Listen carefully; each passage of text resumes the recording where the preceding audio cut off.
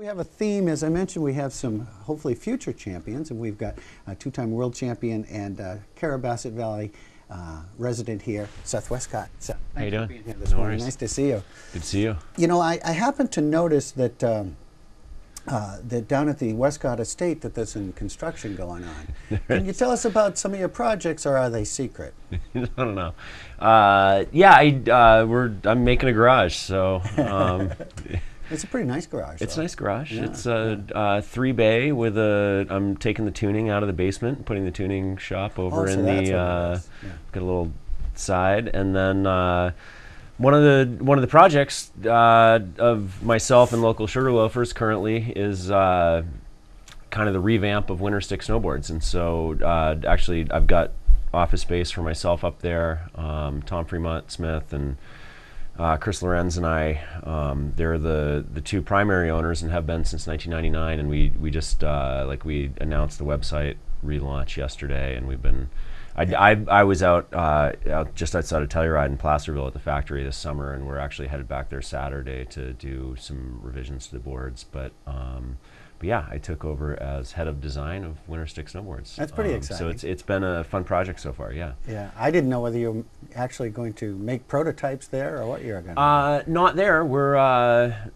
Mr. Diller has been kind enough to we're working through trying to relocate the factory to the old West Mountain. That's what I was looking for. Yeah. Yeah. So that's exciting. Yeah, you know, there's never been a ski factory or snowboard factory, and I believe in the world with a chairlift going out the back door, so that'd be pretty nice to be down there at the bottom of West Mountain. And then I'd have the putting green right outside the front if I'm, having a blanking out on in summertime of not sure how I want to shape that board exactly. Go out and work on my short game, and so it's kind of a win-win.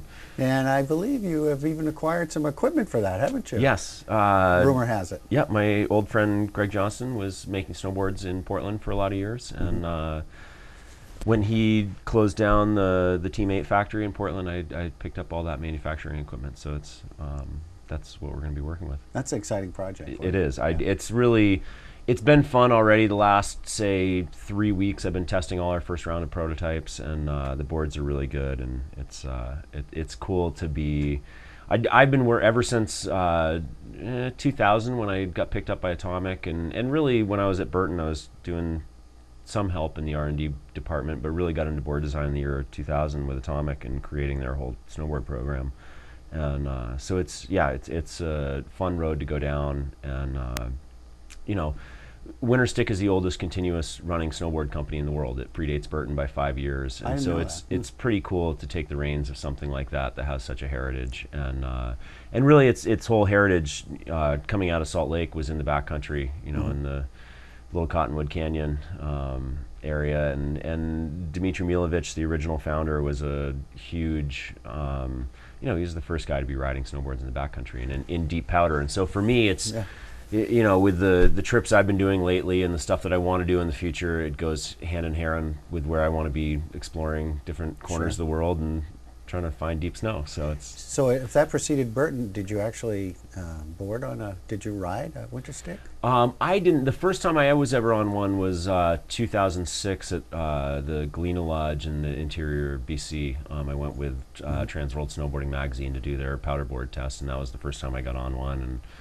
And it was a pretty, it was one of those light bulb going off moments of, wow, like this design that was, still holding over from the 70s was completely functional and really deep powder, and it was a pretty amazing trip. And so to have it, I've known Chris and Tom forever, and they've been sugar loafers for a long time and been believing in that brand and keeping that brand alive. And so to have it come full circle and to jump on board with them it's really exciting. Fantastic. That's a fun project. Now, you've been busy because I know that you're helping out with the coaching with the new organization, with the Riders Club. And boy, what a great idea that is. Absolutely. No, I mean, our ultimate vision with that is to bring it to public schools. My own personal story of growing up in Farmington prior to Titcomb allowing us to snowboard, I was on the ski team, and there's 30-something schools in the state that have ski teams, but they're all alpine based, and there is no collective feeder system for freestyle skiing and for snowboarding. And so what we, our ultimate goal this spring after getting through this winter is to go to the Maine Principals Association, and any one of those schools that already has, buses taking kids to a small ski area in Maine to do alpine skiing, right. They should be allowing the same thing for snowboarding and for they've freestyle been left skiing. Out. Exactly. Been left out. Yeah.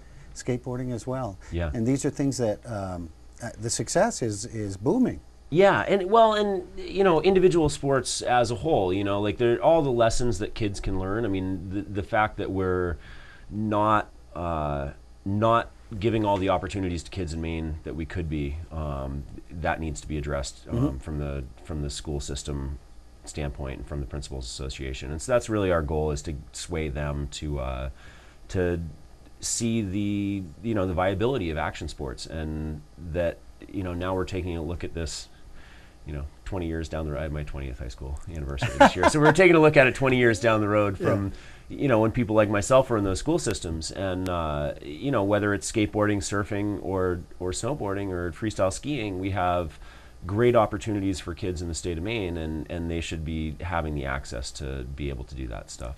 And you've tied in another thing that you're passionate about. Winter Kids is kind of tied into that as well. I think it's a perfect match, no? No, it is. Yeah, I mean, when Barry first approached me, Barry Tripp, about his idea behind this this group or this organization, it just made total sense to me that it's as we ultimately with Winter Kids, we're getting kids exposed to winter sports that wouldn't have been at a younger age, and then if we can do something through the public schools where we're giving opportunities to kids no matter what sport they want to try, and not just only creating an opportunity for alpine skiing, then it's a perfect way to create a feeder system within our state. It's hard to believe that some kind of support has not veered its head before, but good for you guys to take that, and it's doing very well. We're going to take a quick break. We're going to come back with Seth and talk to him. Wescott is with us. Seth, thanks for being with us this morning. I know that this year has been, with the tragic loss of your dad, it certainly must have affected your life in some ways, and it's been a bit of a roller coaster. How has it affected your life, Seth? Well, I think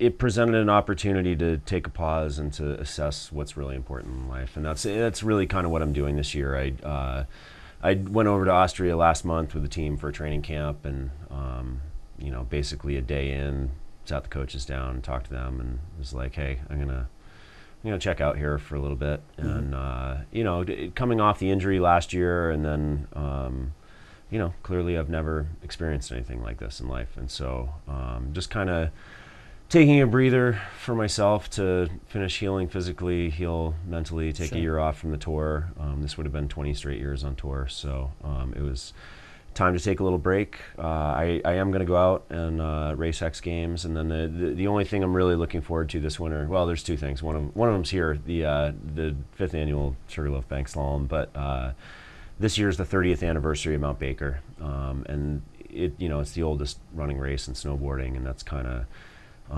that's my main focus for this winter, is to win that. I'd like to bring the gold duct tape back again. I did it 2 years ago. I got third last year, basically on one leg, and so that's really pretty damn good. My focus for this winter. And then other than that, I'm gonna spend some time in Japan riding powder. We haven't determined where we're going for Warren Miller. We might be going to Turkey to a heli operation there. This cool village that two of my Swiss friends went over there in about '05 it's a Swiss helicopter company, and they were walking through this village, and there's no ski area or anything, but these people through a translator came up to them and said, "Oh, it's cool." They saw their boards. They're like, "Yeah, we've been doing that a long time here." And they're like, "Oh, well, what's a long time?" 400 or 500 years. Wow. And so there's a pretty cool story to tell in a remote village in Turkey about probably the people who actually started snowboarding first, and the Josh Haskins, the producer at Warren Miller. I pitched him on it a few years ago, and when we were out in Denver for the premiere this fall, along with the Bean store opening in Denver, and he was like, this might be the year for the turkey story. So there could be some really good riders out there. Yeah, well, it's different. Of course, they're basically riding toboggans, but pretty cool. Yeah. And to be able to go shine a light on that story would be a pretty cool Warren Miller project this year. So. Well, all the people are watching. I'm sure they're saying, "Greg, ask the question." Seth, will there be another run for the Olympics? Yeah, of course. That's the whole plan, and that was really, that was part of the plan in taking this year off. That it's the start of the 4-year cycle. There's nothing to win or lose this year. Right. And after, sitting Sochi out last year, not being able to go defend my title, being up at 4 a.m. to watch it online. Instead of being there was a different experience over the 2 prior Olympics, and I plan on, we've been calling it, it was like I forget what we were calling the trip to Sochi, but we've been calling it the slow boat to South Korea because that's where we're going in Pyeongchang in 2018. Wow. So, yeah. I'm on the slow boat to South Korea, and wow, looking forward to it. That's very funny. We were talking about how your golf game is, and you said you had a picture. Well, it's so funny, because we happened to see Steve Pierce out here in a tutu, and I thought, was it a tutu photo? It was a tutu photo. And Andy, maybe you could show that photo and he could explain. Look at that. Yeah. So you guys started this. Well, and if you see Carrie Audette and Eric McClure are really showing their legs off. Eric's got some nice legs there. Yeah, I hate to say that. Bob Perufo just doesn't look amused by it. But we were down in Natanis this fall. Eric's sister is actually involved in doing fundraising for a group of kids that has a dance troupe out of the Winslow area. So we were down at Natanis, and if you wore the tutu, you got an extra tee shot. Well, why not? Yeah, we needed to eagle that hole, and we ended up eagling it. So that was it was worth putting the tutu on. What a good sport, and thanks for allowing us to show that picture, which I can't tell you where it came from, but thank you so much. And you can see Steve down there doing his Seth Wescott imitation down there today. Seth, thanks for being with us. We really appreciate it. Always a pleasure. And always a pleasure to see you as well. And best of luck with your projects here, and you're keeping busy, and nice to see you, and we'll see you out on the mountain. Right on. All right. We'll take a break.